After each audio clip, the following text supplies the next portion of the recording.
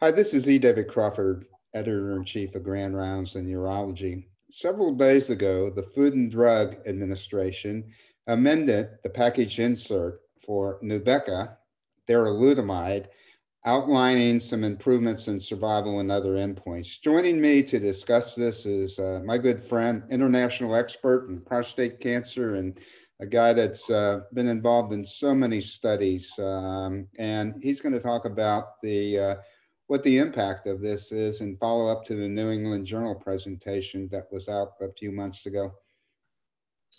Thanks very much, David. Yeah, thank you so much.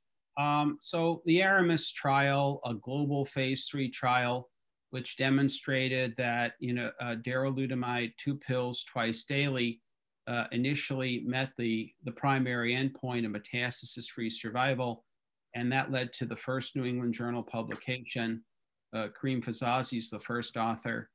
And then when we looked at the primary endpoint there, as similar to the other important two other nmCRPC trials, MFS is a composite endpoint of essentially radiographic progression as well as death.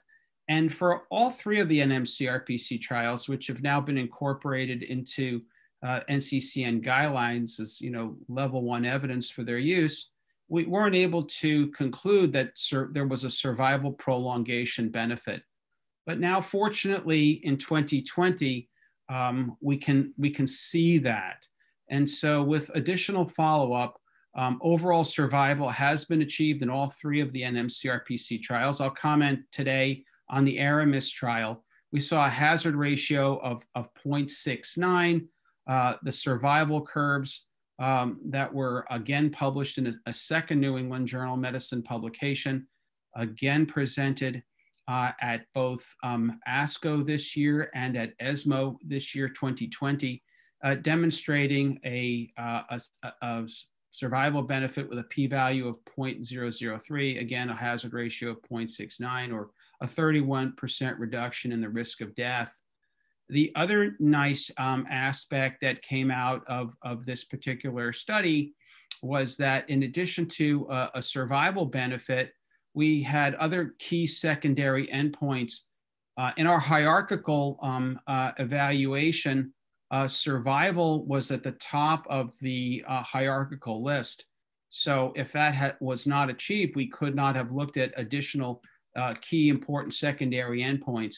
The other two key secondary endpoints was a delay for time to pain progression and time to the requirement for cytotoxic chemotherapy. So these two secondary endpoints, along with overall survival, have now most recently been added to the product information, the label for darolutamide, also known as Nubeqa. Thanks for updating us. This is an interesting adventure here, this non-metastatic castrate-resistant prostate cancer. And, it was an iatrogenic disease state that we created and didn't have anything to offer. And now we have 3 drugs, apalutamide, darolutamide, and enzalutamide. And one of the things, at least I had concerns about, 2 things, and maybe you can comment on it, was did these things just delay the inevitable and really not affect survival? And I think you've answered that. The other important thing is what it did to quality of life. So, what the take-home message is?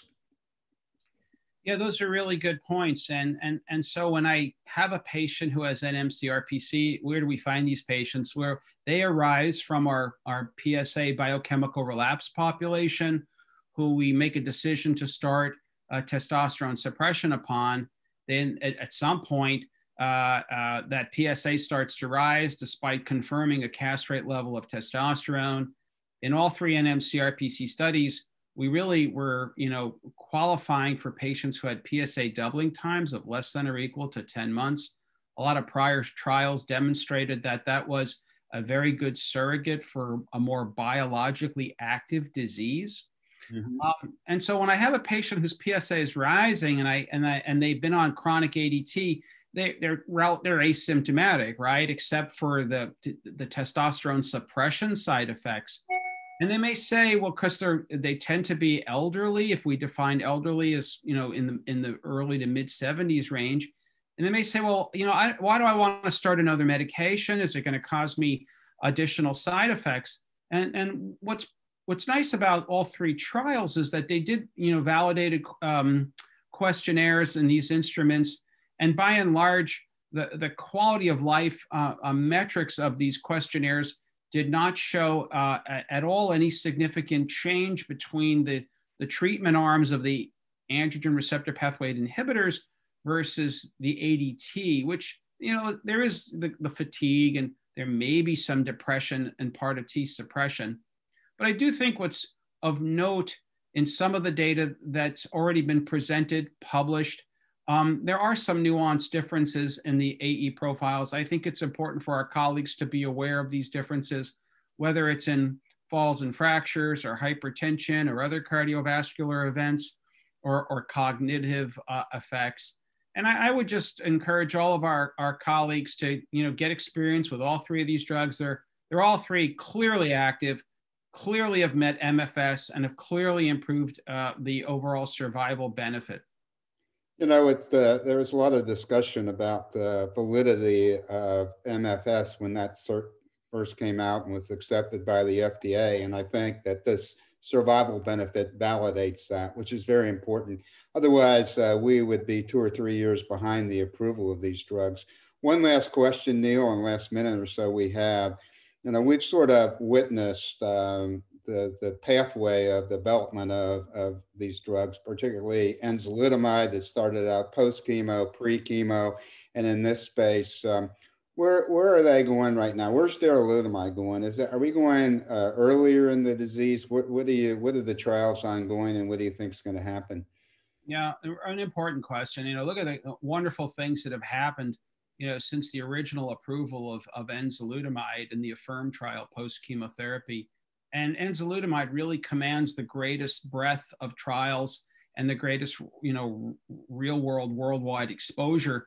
That said, it's always great to have competition. Now we have apalutamide and we have darolutamide. Apalutamide and enzalutamide have an mCRPC metastatic approval for both low and high volume disease. And they also, and enzalutamide alone has approval for mCRPC pre and post chemotherapy. I think darolutamide, to answer your question, David, is moving into all of these spaces, both in the mCRPC. The ARASENS trial has completed. It's a very interesting study. We should have a readout, I believe, sometime in 2021. And this looked at ADT plus docetaxel plus or minus darolutamide for patients with both low and high volume disease. So will triplet therapy be of benefit? And then also there may be other trials just looking at darolutamide plus ADT in that same mCRPC space, and further to look at darolutamide in mCRPC prior to chemotherapy.